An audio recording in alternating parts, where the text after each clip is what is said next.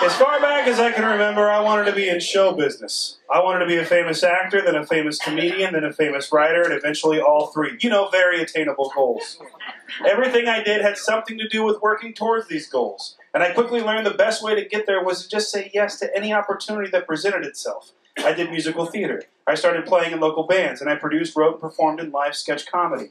I taught theater to kids, started more bands, and my day job consisted of going into the crowd at the Sea Lion and Otter show at SeaWorld and messing with the audience. My plan was to throw as many darts at the bullseye as I could, and eventually one would actually hit it. My hero, Steve Martin, had tried everything as well, even magic, so I figured anything and everything is fair game, no matter how ridiculous it may appear. And in theory, that all seemed well and good. But as I got older and more ingrained in the arts, what I thought was good or interesting or even artistic made it harder and harder to just do everything and be okay with it. I was starting to develop values. I became the guy who thought Juilliard was full of shit and spent my leisure time listening to Louis Armstrong's Hot Fives and searching for hard-to-find UK pressings of The Cure's debut record, Three Imaginary Boys. I'm a music dork and a theater snob, and the mainstream can go fuck itself. However, when your early 20s roll around and you spend more time talking about potential rather than exploring it, things might not be going like you wanted them to. When you look deep into your loved one's eyes and can see that all they want for you is to be as good as they believe you can be, you're willing to slightly abandon those newfound values in order for domestic happiness. And maybe, just a maybe, a chance to get paid well to do something that resembles entertainment. This is how I became a radio DJ. In 2003, my then-girlfriend urged me to enter a radio contest called the Supermouth on the #1 rated station in San Diego, Star 100.7 FM. The contest was an American Idol ripoff to find the next great radio DJ. The winner received a long list of prizes, including a one-year contract with Star worth $50,000. She thought not only would this be a great outlet for me, but it could also end up being a very lucrative career move. My knee-jerk reaction, like always, was to just say yes. I mean, what's one more thing for a resume that no one will ever look at? Best case scenario, I would stay in the contest for a few weeks, plug my band the whole time, and gain some fans that might support my other projects in the future. Worst case scenario, I lose immediately and nothing's changed. So I made an audition tape, sent it in, and the next thing I knew, I was in Star Studio with the other Supermouth hopefuls. For 8 weeks, we all had shifts on the air. Then at the beginning of every week, a panel of judges would give their thoughts. Listeners would vote on the contestants they liked, and then somebody was booted. From the start, the competition was 100% cheese. But since I didn't plan on staying long, I just decided to kind of mess around. Like during some on-air shifts, we played random games so that the listeners could get to know us better. Okay, Dallas. Sarah from Mira Mesa wants to know, boxers or briefs? And then I reply with, well, Sarah, neither. You know, shit like that. And then on one of Star's monthly singles cruise, I grabbed the mic and said, all right, fellas, no means no, but hey, we're in the middle of the ocean, so where's she gonna go? My girlfriend thought I was deliberately trying to lose, and in the beginning, I guess I was. But one thing became clear. Although this wasn't the kind of showbiz I wanted, it was showbiz nonetheless, and I began to try and win. Because I also realized that maybe I didn't always want to have a roommate. And in the end, all my attempts of making fun of Star and snide remarks ended up being a hit, and I did in fact win. I won big time. What can I say? I have a trusting voice. All of a sudden, I went from a completely broke guy who aspired to be the next Steve Martin to a weekend DJ on the most popular radio station in town. I also now had more money than I knew was available to someone who had pretty much dedicated his life to meta-level fart jokes. On the surface, this seemed like a wonderful moment. Everyone in my life was so happy and proud of me, and so was I. Until I walked out of the studio and a very real problem presented itself. I hated Star. They were that radio station which exists in every city in America. The DJs talk nonstop about whatever celebrity is going out of rehab or going in or who's getting divorced, cracking jokes, much to the delight of hundreds of minivan moms picking up and dropping off their children to a dance class they've long stopped progressing at. When the DJs aren't talking, they play the most uninspiring mainstream music that was charting at the time, which in 2003 was shit like Michelle Branch and Bare Naked Ladies. I decided, since sarcasm apparently got me here, that I was going to embrace it. I mean, I despised every single piece of music Star played and every single thing Star stood for, so being a huge asshole wasn't going to be hard. Not only did our philosophies clash, but I couldn't in good conscience get on the San Diego airwaves and play Creed without an on-air apology beforehand. Or play Christina Aguilera's monster hit Beautiful without suggesting she was a monster drug addict. Sure, I could get fired for doing this, but I won a contest. They don't fire the dude who won the Showcase Showdown, and they certainly never invite him back to be the next Bob Barker. This was my one-and-done chance to be the kind of DJ I had always wanted to hear and used to exist. Honest and funny. I mean, no one ever sat me down and told me what I could and couldn't do, so I just figured it was my chance to do whatever I wanted, which was mainly using Star's airwaves to make fun of Star. After a few months of being a 5 p.m. to 10 p.m. DJ on Saturdays and Sundays, I was asked to join the afternoon drive time show on a regular basis. Drive time happens from 3 to 6 p.m. and is the second most listened to block of time on any station in any market across the globe. Apparently, the drive time DJs loved the stuff I was doing on the weekends. They mistook my hate for dry wit. And they brought me in on to be the cranky naysayer. This particular drive time show was a tag team of a 300-pound man named Greg who spent the first half of every show whining about his life and the second half yawning. His co-host and music director of Star was an impish 40-year-old woman named Jen, who spent most of her time being hungover and trying to bang anyone who could advance her career, and yes, this is the nicest way I can describe them. They were terrible people who complained nonstop that their job was too tasking.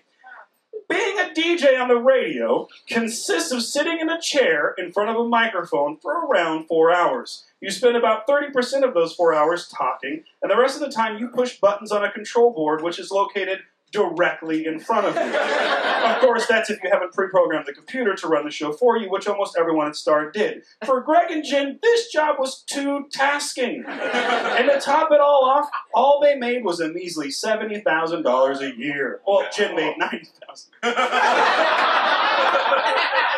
However, they were great at the patented Star on-air banter and would always generously set me up for one of my edgy takes on current events.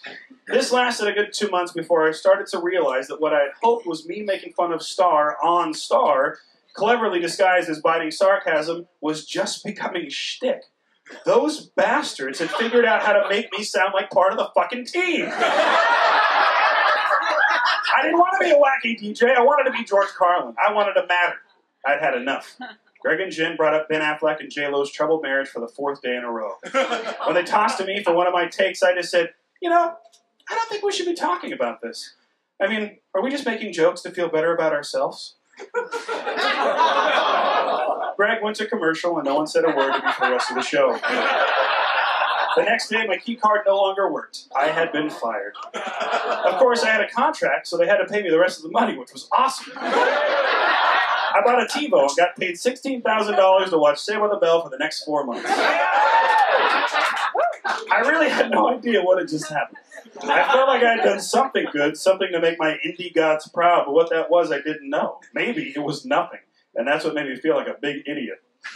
I couldn't see myself going back into radio. However, around the same time I was trying to make a difference at Star, a new station was gaining momentum in San Diego called FM 94.9.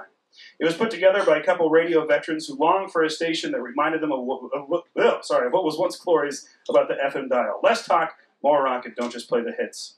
They started a local show which only played local San Diego music and asked local musicians to come in and guest host. Since I was in several local bands in the early 2000s, I got the call, and of course I said yes. I thought it might be fun to hang out at a radio station that actually cared about the music part. I guest hosted twice, and they asked me to come on board as a part-time DJ. Although I still had no desire to have a career in radio, and the $15 an hour they were offering wasn't that appealing, I gave it some thought. I would get free tickets to just about anything I wanted. They did play mostly good music, and hey, they were offering. It wasn't a contest, so maybe I was actually good at this. Maybe my sarcasm and honesty had a place on the San Diego airwaves. So since my only other prospects at the time were sporadic touring and a non-profit production of Pippin, I said yes. FM 94.9 wasn't at all like Star in content, but they still played by the rules of radio. Every shift we were given a playlist with very little wiggle room to change anything. I was still supposed to do on-air promos and pretend I liked every single song the station played, which sounds easy, but anytime I played Sublime or The Offspring, I began to wonder if I could last in this business. I had made a decision to have a job that hundreds of other people would give their left leg for, and I was trying to buck up and get over my internal machismo of being an adult. However, I still felt a responsibility to be honest with what I perceived as a smarter audience of music lovers. I told my bosses this, and they said they totally understood. As long as my honesty didn't come off as hateful, we'd have no problem. My first warning came within the first month when I played Spoon Man and informed listeners there was no way anyone actually liked Soundgarden. My second warning came after I apologized to anyone who was offended by the playing of Sublime's music. This warning also came with a meeting, and I was told that honesty didn't mean making fun of the music and that San Diego loves Sublime, so I should tone it down.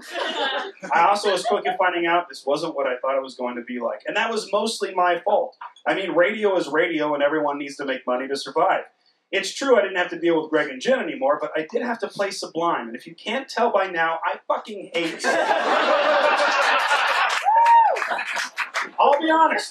At this point, it's extremely hard to explain to you what I was feeling. I felt lucky to have such an easy job, but I also felt like being a radio DJ was the lowest art form around, sans being a wedding DJ. I felt like I was being punk rock and challenging the system, but I also felt like a huge dickhead. I did feel like I was giving the listeners something different, but maybe the listeners didn't want that. I mean, at this point, shouldn't all real music fans just have an iPod? I wanted to be funny, edgy, and different, but at 24 and 25, I didn't exactly know how to make that appealing. I had absolutely no concern that I would be fired because the fact that I spoke into a microphone and then thousands of people listened to what I said did not make sense to me. While all this was going on in my brain, I was hoping that what was coming out of my mouth would be funny. I was going to a commercial break on the local 94.9, and I was supposed to say, it's the local 94.9 supported by our friends at Miller Lite. Instead, I decided to say, it's the local 94.9, supported by our friends at Miller Lite, helping me to beat my wife since 1972. We lost that sponsor. A recording studio sponsored a local show, and I pointed out that they had a bad reputation for ripping off bands. We lost that sponsor. They shuffled me from time slot to time slot, trying to find a place for me, and everywhere I went, things just seemed to get worse. Then one day, I was coming out of a commercial break. The commercial was for Subway's Meatball Marinara Sub. The song I was introing was Garbage's single Bleed Like Me, which is about female menstruation. Seems like a perfect segue, and it was. It's FM 94.9, and speaking of Meatball Marinara, here's Bleed Like Me by Garbage. Immediately, an owner of a Subway franchise called the station and chewed me out for calling Subway garbage. When I explained that's not what I said, and that I was actually just comparing marinara.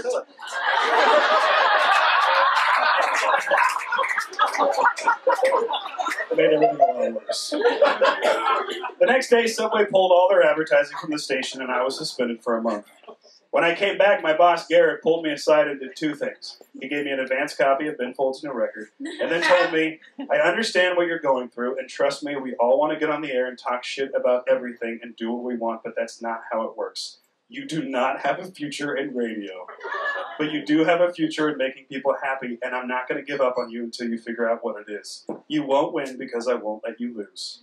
He then gave me the coveted shifts of Saturday mornings, 6 a.m. to 10 a.m., and Sunday mornings, 1 a.m. to 5 a.m. But I never forgot what he said. He was the first professional person to ever believe in me, and that changed everything. They left me in the abyss and assumed I'd figure it out. And hiding away late at night and early in the mornings with no one to bother me and very few people for me to bother, I finally did. My Sunday shift also started directly after local music legend John Reese's brilliant show, The Swami Sound System. We became friends and began to start my on-air shifts with impromptu talk shows about sports, music, and politics. Sometimes we talked for 5 minutes, sometimes we talked for an hour. No one cared. It was 1 a.m. After years and years, I started to actually care about radio and care about what I was doing and saying. But, just like anything else, once you start to care, it all falls apart. FM 94.9 was dying in the ratings, so they brought in a wacky morning show. The guys who helped build the station were getting fired, and worst of all, we were told in a staff meeting that our highest-rated music came from Sublime, and we'd be playing them every 90 minutes. The hammer had fallen. Everything was changing, and it finally felt like it was time for me to leave. But how do you quit a job you barely have? Luckily, I didn't have to figure it out. In 2011, along with 30% of the staff, I was laid off after 7.5 years on the air. I still get asked from time to time if I'll ever return to radio, and honestly, I don't know. It ended up being something I really enjoyed doing. Of course, if you were to tell Supermouth Dallas that, he'd probably vomit out of fear. But that kid also had no idea what health insurance is. We all want to act like fucking up is the point. But really, it's just the beginning. Super Metal.